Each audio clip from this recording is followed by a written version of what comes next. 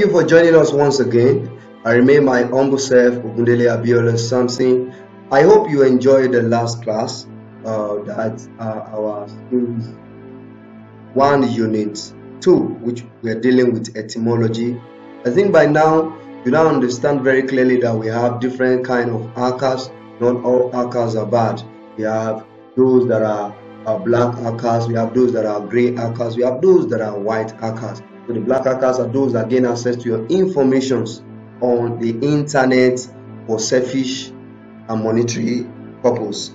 You have those that are gray akars. These ones, they gain access to your information on the internet in order just to warn you, not to harm you, but to warn you, and to warn you so that you can protect your information on the internet, and sometimes to advertise themselves to you. Okay, so we have those that are white hackers. So the white hackers are those that gain access to your data and information on the internet because you employ and approve them to do so, and these are those we call etiquette hackers. So before you finish our meal with us, finish your course with us, this is the kind of hacker we want you to become. So, and all this we are going to be teaching you is for educational purpose and is for employment purpose. It's not for fraudulent. So any act of irresponsibility, you are going to be dealt with according to the standard of the laws of your country. So please, this is for educational purpose and this for employment purpose. So all the things you're going to be taught is for educational and is for job purposes. So if any of you try to use what we are teaching you here for fraudulent purpose or for criminal purpose, you are going to be dealt with legally. Thank you. I believe we are now very much aware that it is not all hackers that are bad. There are some that are good, and these are white hackers. And other name we call them is ethical hackers. So now, if you want to be equipped like Mr. John, who is an ethical hacker, that I explained to you in previous units, there are some basic requirements you need to work as an ethical professional, just like Mr. John. Just like Mr. John. So now, in this unit, we're going to be dealing with those requirements. We're going to be dealing with those requirements that you need. So in this unit, which is Series 1, Unit 3, in this unit, which is Series 1, Unit 3, you are going to be dealing with requirements to become an ethical hacker. So in this unit, I repeat again, just like Mr. John, if you want to become a professional ethical hacker, you're going to be dealing with those requirements that is very, very important and relevant to your Sir John. So now, there are three major requirements. There are three major requirements. And those requirements are: we have clinical requirements, we have informational requirements, and we have certificational requirements. I repeat again, we have clinical requirements, we have informational requirements, and we have certificational requirements. So now, without further ado, let's dabble into the first requirement, which is clinical requirements. The word clinical is talking about flawless, it's talking about natural, it's talking about basic, it's talking about original way. So clinical requirement is talking about the original requirement, the natural requirement, the basic requirement, or one of the most important requirements you need to become an ethical hacker. So I will be dabbling into those requirements one after the other. Dabbling those requirements one after the other. So let's check those clinical requirements that we need to become an ethical hacker. So basically, if you want to become an ethical hacker, the clinical requirements include environment number 1, language number 2, and network number 3. So this is the basic or the clinical requirements. You need environment, you need language, and you need networking. Environment is talking about your field, your territory, where you can carry out your hacking. That is to say, the channels for carrying out your hacking, the channel, the platform to carry out your hacking. So that is to say, those gadgets, any gadget that has all these things, these are the gadgets you can hack. So those environments include different operating systems. Example is Windows, like my system now, Windows, and we have different Windows 7, that Windows 7, we have Windows 8, we have Windows 10, and blah blah blah, a lot of Windows. So if you don't have basic knowledge of operating Windows, you don't know how to make use of Windows, you can. Okay. So another one is Linux. So some gadget these days use Linux. You must know how to operate Linux. Then the next one is Unix. It's another operating system for gadget, internet gadget these days. You must know how to operate Unix. So another one is iOS. This one with Apple shape. iOS, that's for like your Apple phones and the rest of them. You must know how to operate those kind of gadgets. They are Windows. If you cannot operate their Windows, you find it very hard to penetrate or to hack those gadgets. Another one again, which is not listed here, is let's say OS, operating system for Android phone. You must know how to operate Android phone, like just basic operate on and off and the rest, double around the Windows. If not so, you cannot really become an etiquette hacker. So the second requirement, the second clinical, the second clinical requirement is programming languages. You must understand different programming languages. We have the first one here is HTML, the one with a kind of capital letter S. You must know how to operate HTML languages, study it. As an etiquette hacker, you must know operation, you must know website designing, basically. So you must understand a language called PHP. So PHP is what we use to design our response sites, some of those sites that does responsive duties. So we have Python. The third one is Python. One with blue and yellow symbol is called Python. That is the symbol for Python. You must understand Python programming languages. You must understand SQL. So we use SQL basically to design our database. To understand SQL, then you must understand JavaScript. Very important. This other one with blue is having JS. You must understand JavaScript. There's another one again. You must understand Perl. P-E-R-I-L. You must understand Perl. P-E-R-I-L. You must understand the third languages. You must understand networking. So networking is just the basic way of connecting two systems together. Just the basic way of connecting two or more systems together. So as an etiquette hacker, you'll be dealing with internet, dealing with wireless, dealing with a lot of connection, both world LAN network and local LAN network. So you must really have basic knowledge of networking, and that's why most etiquette hackers, they are certified with Cisco certification.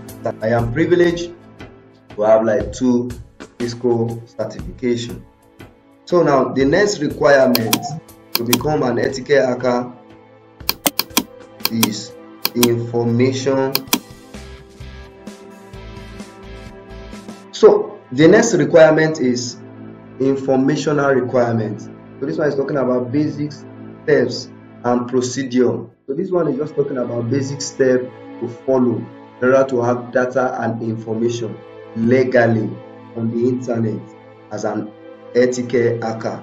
So the legal way, the legal procedure to follow to penetrate information and data on the internet as an etiquette hacker.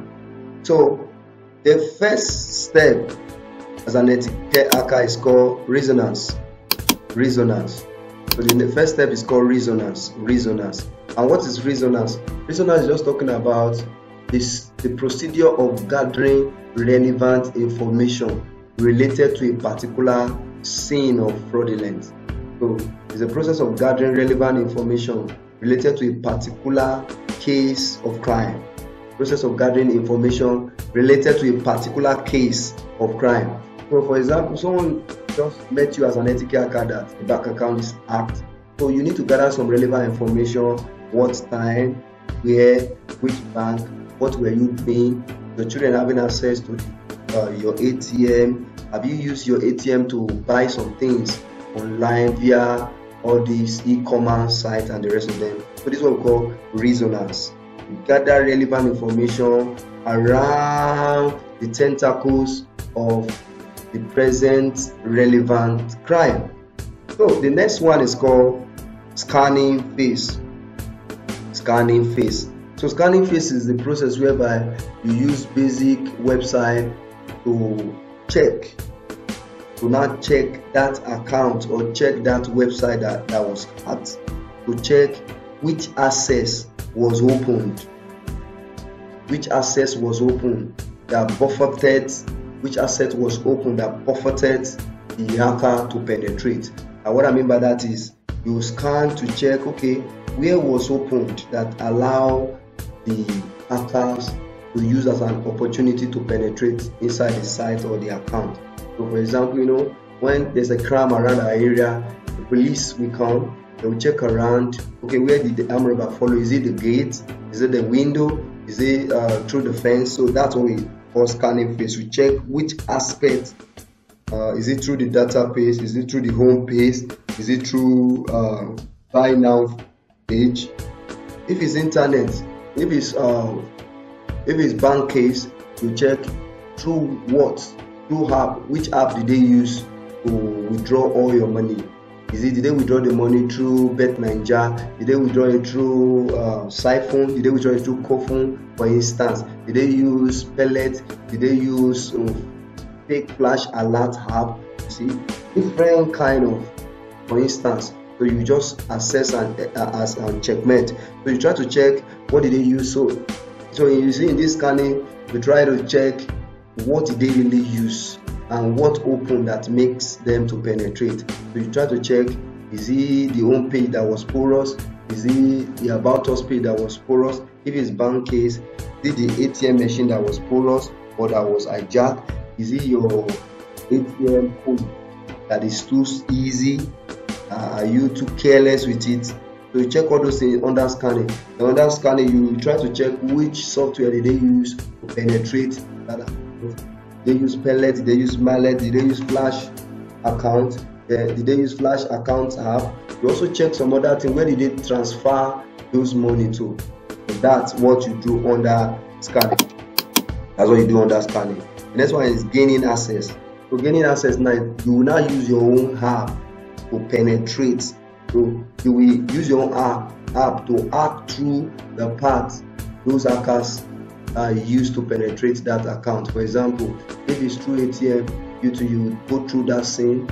You go through that scene. If it's home page, you go through that scene to really follow the modality and see what are those track record they have left on the ground, and see the paths they follow so that you know the best way to clean up their mess. So gaining access now is you will penetrate, you will hack. So gaining access is you are hacking to the data through the vulnerability you have seen.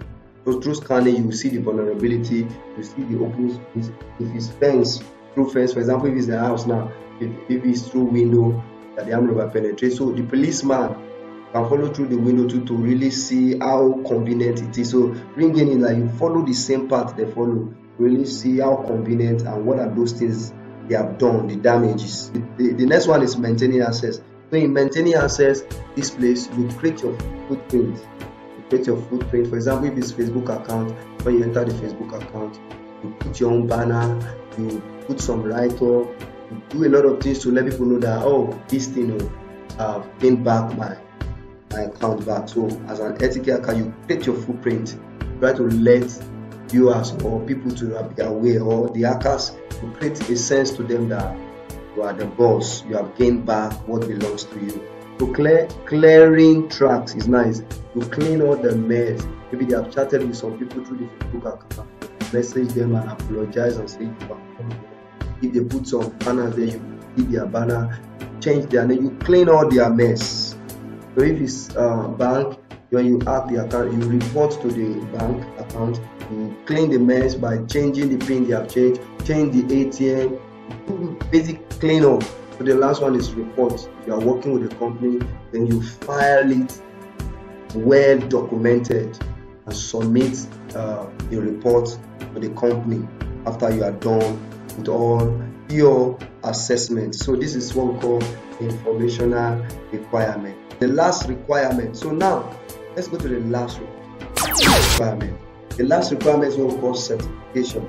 You see, ethical hacking is a very crucial course and it's very, very legal. So you don't refer yourself as an ethical hacker without any certification. You are in for problem. You could be arrested. So certification is now, you must be affiliated to a professional body. You must have a certificate to authenticate that you learn this legally. And thank God, that's why you are in Luminous Global Institute, because they are here to certify you. So I'll show you some basic certifications, some basic certificate that is very important for ethical hackers to have if they really want to go global and want to be highly professional. So we have SEC, that is Certified Ethical Hacker. Certified Ethical Hacker, that is the first certificate. We have Pentatest Plus. We have Pentatest Plus. We also have LPT, that is Learned Penetration Tester. Learned Penetration Tester. We have Cyber Security Expert. We have Cyber Security Expert. ESET, Certified Ethical Hacker, Pentatest. We have Certified Penetration Tester. We have Cyber Security Expert. We have OSINT, that is OSINT, OSINT. We have OSINT. We have Cisco, SISCO, capital letter. We have Cisco. We also have CCNA. We have CCNA. We have CCNA. We have CNA. We have CCNA. We have CNA. We have penetration. So we have a lot of them. By God's grace, I'm having up to 35 certification. So I am good to go to teach you and also certify you. So to round it off, I want to really say this so that you'll be very serious with this course. You see, the analytical report that was released by America in 2021 shows that we have $6 trillion being made from internet fraud. Shows that we have $6 billion being made from internet fraud. Can you beat that? So that shows, as an ethical hacker, your market is very versatile. That shows that as an ethical hacker, you are not just hacking for money alone. You are also a technology pastor and you are also a technological doctor, because a lot of companies, a lot of people will die through this fraudulent hacks. You could save a lot of companies. You could heal a lot of people from emotional trauma. You could heal a lot of people from financial bankruptcy. So your market is very wide. I'm enjoining you to please be very focused, be very intentional, be very serious, because you're going to get the best with us. So, to round it up, I'm going to give you a classwork. It's a quiz. You comment below this quiz, your answer. I'm going to mark it as part of your record. Guess what? You can carry over this as an institution. If you didn't meet up with your grade, you carry out over to the next academic section. And after the next academic section, if you cannot meet up with the maximum mark, you will be withdrawn. So our maximum mark is 50. Pass is 50. So 40 is not 50. 40 is not pass. Here, 50 is the cutoff mark. If you don't have up to 50 over 100, you have failed. You will repeat it again next year. So this is your classwork. Comment it below immediately with your name, your matric number, and your answer. So that is the method: your name, your matric number, and your answer. So here is the question: in which phase of ethical hacking will you install backdoors in target system? In which phase of ethical hacking will you install backdoors in ethical hacking? That is to say, in which phase of ethical hacking will you create your presence? In which phase of ethical hacking will you create your footprint, your presence in ethical hacking? So in which phase of ethical hacking will you create your presence? Will you put your fingerprint? That's what we call install backdoors. Which phase of ethical hacking will you create your presence? A. Scanning. B. Maintaining access. C.